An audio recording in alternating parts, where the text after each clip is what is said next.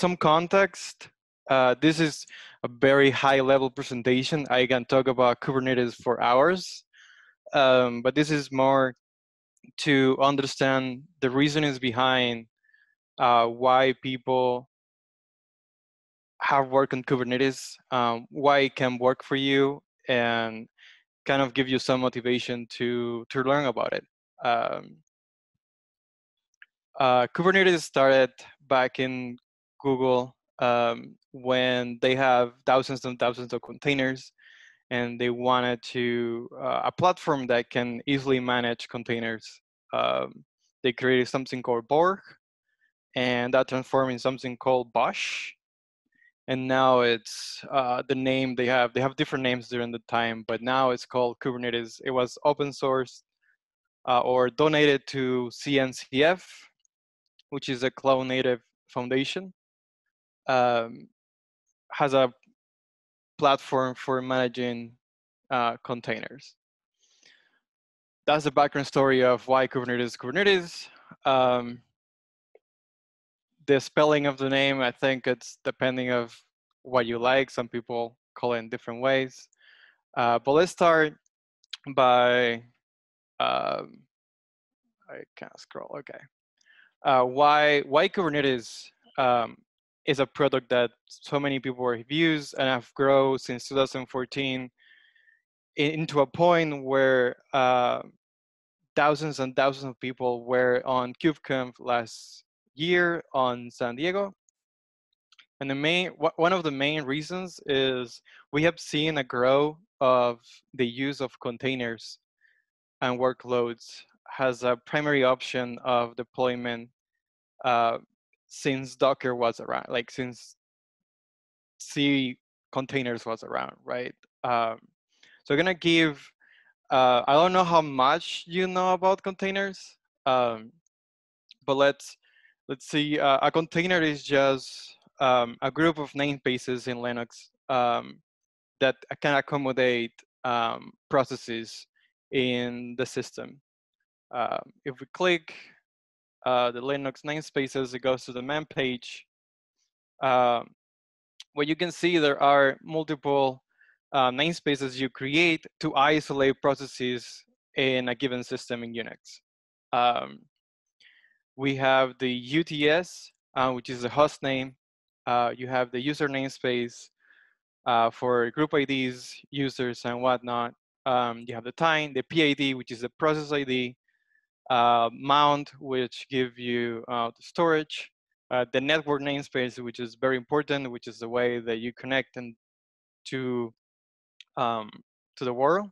You have the IPC and the C groups that are more also like for system resources. So running on Kubernetes, running containers in production is very hard for many reasons. I think it's very easy to create containers in the wrong way, have difficult security issues. One main issue that many people have experienced is that it's easy to get root access to a container if you don't have the right security policies in your software. So this is another layer that developers nowadays have to figure out in order to deploy their applications, sorry about that, in production. So Kubernetes have idealized that you can focus on running your process and your application. Let's say it's an API, let's say it's a web application, and you deploy this in the form of a pod. A pod is a group of shared namespaces, especially the networking namespace and the process namespace, into a container where other containers live within it. The main reason of this is that you can only focus on your application, and the other people that focus on like security or networking or something else can attach containers to that pod and help you out building your application. Let's say you have your DevOps team or your SRE. You don't have to explain every developer how logging should work. As long you go to standard out, standard error, you can deploy another container in the spot that aggregates that data and send it somewhere else. So your developers do not need to understand how logging works inside the system. If you click what a pod is, I mean, I'm not gonna read any of this information, but uh, what the image trying to say here is that you have your web server, which is like your happy developer is running, and and you can have multiple or only one um, container into this mode that is easy to manipulate and secure. Like one example is that in the development that we use, we're trying to go as simple as the only thing that is possible in that container is my application to be running. I put a binary of my application and I run it, and I don't have root access, I don't have anything else. And if I want to debug, I create a container for debugging that has all the tooling for networking and other debugging tools, and I attach that to the pod so I can SSH into it and watch what's happening in the pod. So it's very secure and it's very flexible in the way that you want to do stuff. Um, and that's basically how Kubernetes have seen the workloads and how to manipulate containers in it. The second reason of why Kubernetes is there as a mainstream is that nowadays infrastructure for distributed systems is very hard to manage. Um, it's very hard to know where is what, and coordinating with the whole company you're working on to make sure that the networking is in place to communicate with each other. The high availability is there to don't let um, part of your organization being down for a period of time, depending of how your software work. Um, and that the group of people who are responsible for the infrastructure, um, they often are a small group in comparison with the organization. What ends happening in big organizations is that they become the bottleneck of what's happening in deployments. So every time that you want to deploy something, you have to put a ticket, you have to put a request, you have to make any email or information to this small group that is bombarded by the whole organization to make changes on the infrastructure. Kubernetes help you. Oh, you want me to zoom in for sure? Sorry about that. Let me just do this. Um, is that better? I can do more. Um, yeah. And so Kubernetes have created a way that they know how to automate uh, the requirements of the business, security requirements, deployment requirements, SLOs and SLA into what they call the Kubernetes controllers. So in this cluster of machines and containers, some of the machines and some of the containers are responsible to make sure that the other containers are in a good state. We'll dive into that in a little bit in the future, but so far as it's you can see um, as a controller that controls other containers and manipulate them depending of some policies that you put in place. And it's very modular. What I mean by that is that every API that is built on top of Kubernetes and internally into Kubernetes, it depends of something smaller of the same size. Um, we can go through some examples in the principles of Kubernetes, but this infrastructure that is so modular with the automated part of the controllers, it's one of the key factors why this is so well adopted in the community nowadays. And the other is when you want to deploy and update something, sometimes you don't know if your update is going to crash. You don't know if your update is like what is the process of deployment. Maybe your company wants to roll out some of the process, some of the like versions you have, and it's very hard nowadays to, when you have the system where everything is through tickets, to roll things out and make sure that everything is up to date with the right version. So one of the things that Kubernetes have in place is, one is very scalable. With the introduction of controllers, you can say the minimum amount of up instances for my payment API is 5, and there is going to be at least 5 containers running your payment API. Um, Everything that happens inside the cluster is very visible by anything on the cluster. So if everything fails, if everything is not running correctly, it's very easy to know this. So it's easier to debug as a DevOps engineer. Uh, one thing that I cannot count how many times I have a call with a customer where we don't know what's going on inside their applications. Like I have to go and Wireshark the network. I have to SSH to every VM to understand what's happening. And Kubernetes have made really easy to make it visible to you, the administrator of the cluster, what's happening with events and login mechanism. Um, the time saving, I will say, like it's very easy to stop something, to roll back something. It's very easy to understand what version and what specifically image SHA is running in what container at what time, and how many users are using it. And version control, I think, is the same. It's very easy through, I think it's more like containers based, but like the way you update is by creating a new image of your container.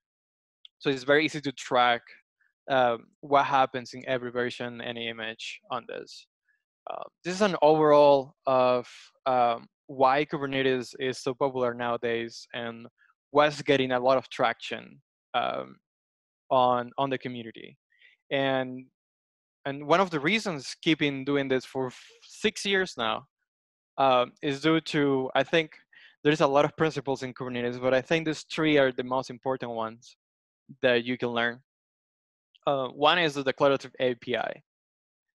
Uh, one, I think there is a difference between telling a system what to do and telling a system what you want things to be.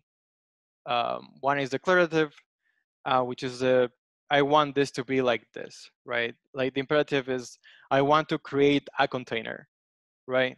And the declarative way to say that is I have this container that I want to be running, right? You declare the end state of the process, and the other is you imperatively say or write commands to do X, Y, and Z, create, delete, update, whatnot. But it's very hard for small teams in the DevOps to understand when and how to create all the things.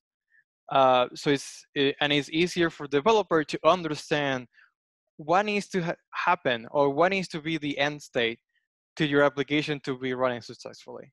Like I want a database, I want this network's namespace active on me. I need root access to my initial container. I don't know. There are many things that you can specify in the API that can let you uh, declare how your application is going to be running, which is one of the more powerful things that Kubernetes has. The other one is the API transparency in the system. Everything is a storage in, I will zoom out even more because it's an image, um, in this XCD database. XCD is a key value storage database that Kubernetes uses to store everything that is the state of the art for your cluster. Sorry about that. And everybody or every container that has access to this, I will say the control plane, can see and retrieve information from the XCD to understand what is the current state. There is no secret agenda, there is no secret thing. So for security, this is very important because it's very easy to see when things go wrong, since that you can attach things to what the system end state should look like. And the other is that it's very extensible. And one thing is that these XCD objects that you store, there is by default, there is a lot of them, but you can create custom ones. And I personally create a lot of them since I deploy things that extend the Kubernetes cluster for you. And I read and update status on those objects. So you can very easily extend how your cluster behave depending of the business requirement your company have. Um, and the name for that is custom resources. So custom resources are, um, again, there's a link there, but it is basically like a custom object, I will say struct, that you can create in your API that will your controllers, this thing that connects and do things in the control and the containers, can read and say, okay, this person wants me to do this and this and that. Um, and okay, in a declarative way, right? That's the caveat there, is that you custom resources and it's a declarative API where you say, I want an application that has this service and I have this database and whatnot. And one of the patterns that they use to do that is the operator pattern.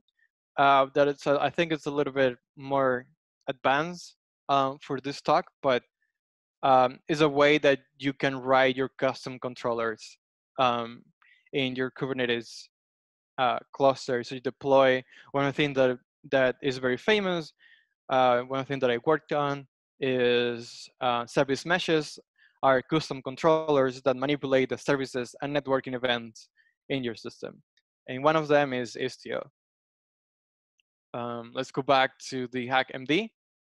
And I want to give, now that we have only 8 minutes, I'm going to give a huge overview of what are the parts inside a cluster on the Kubernetes. We were talking about that the XCD is your main source of truth, where all the resources are going to be storage. These resources are in the form of YAML. Um, one example, let's see what let's see. We have concept here, containers. I will say let's do a policy because it's easier. Let's see if there's no YAML here. Okay. Give me a YAML. I want a YAML. Okay. So these are basically how it looks, a basic object in the XCD. When you have the API version of your object, the type of object that you're doing in this time is a job that runs once and stop, has some metadata and some spec. The spec will create a template for you. The template is basically what's going to happen inside that pod.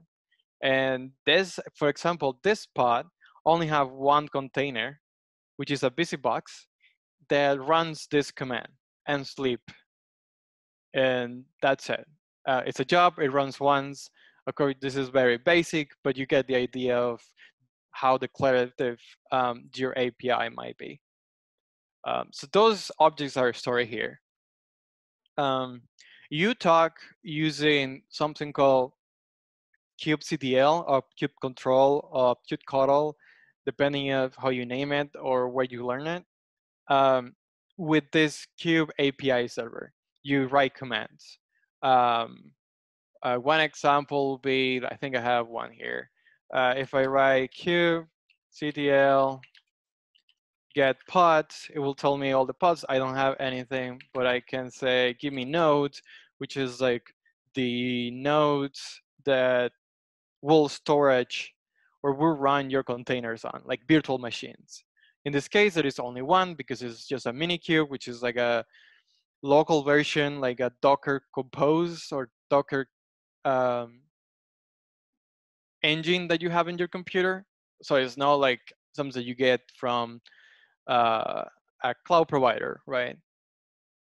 So you talk to this API. This API writes, the only thing that it does is write things to the XCD. That's the only job it does. Say, get your object, validate that that object is valid, validate that you have the authority and authentication for making this object changes or create, and store that on the XCD.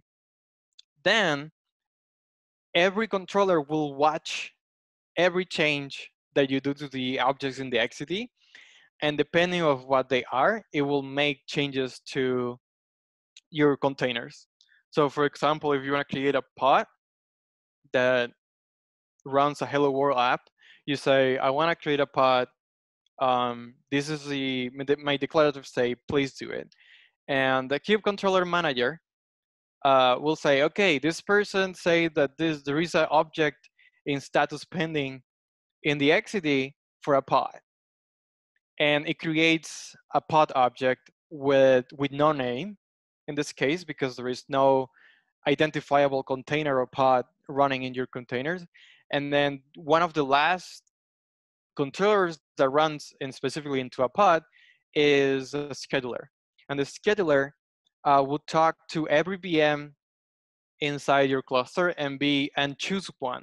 Choose the best option for your pod and send a command for like, this person needs to run this container. When that's running, it saves the data to the XCD and say that object was created. And every change that happens to that pod, it will be reflected into the XCD. And the way that it does that is that each VMs or each node on the Kubernetes cluster has an object called kubelet. The kubelet will, it's like a gossip uh, process that will tell the API server every changes that happens in your VM or your node in this case, right? So if a pod crashes for any reason, maybe it got too many requests and it crashed because X, Y, and Z, it will tell the API server that that pod crashed. The XCD will say this pod is crashed, and the controller manager says, okay, but the declarative API say that at least this pod, one of these pod needs to be running, and he schedule another pod where the kube scheduler will run and manage to create a different pod to um, to run your pod in that sense. Through this, um, the old crash one, it just get deleted. So uh, I think there are ways that are hard for Kubernetes when you attach state to your application or something like that are very hard to handle. But like I think that's a different topic of when not to use Kubernetes. And the other important controller is the cloud controller manager. Too often, don't have on-prem machines. I have Raspberry Pis with Kubernetes cluster in my home, but there's often a VM in GCP, AWS, Azure, you name it. And this cloud controller manager will ask requests to this cloud.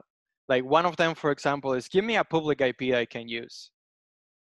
So it's attached to one of your containers so you can reach it from outside the world. That's one of the last steps that a deployment or a service can do. Um, this is a really high level. I know I'm getting short on time, so I want to like continue a little bit. But feel free to ask any questions at any point. So where can you learn more about this? Kubernetes has a lot of tutorials. This one that I have is open is one of them, which is create a simple job in your cluster. There is a code cloud that has another tutorial and other classes. Udemy CKA is a class to prepare you for the certificate for being an administrator. It's very heavy, but if you really, really want to learn Kubernetes, I think there's a way. It's a good way. There is learning Kubernetes in the hard way is, again, it's hard, but you will understand so many things that happens behind the scenes doing it that way. I didn't put the link here, but I'm happy to. You just have to Google Kubernetes in the hard way. And I have here some reference links. CMCF, which is one of the things I've been working for 4 years now, is the Cloud Native Computer Foundation. And one of the projects we have here in the graduated projects is Kubernetes. Um, and yeah, the documentation is amazing. I think uh, the people who write docs and tutorials for this tool are genius, and they have really good um, documentation into how to um, run and why to run Kubernetes. Um, and that's pretty much it. I think this is my half an hour.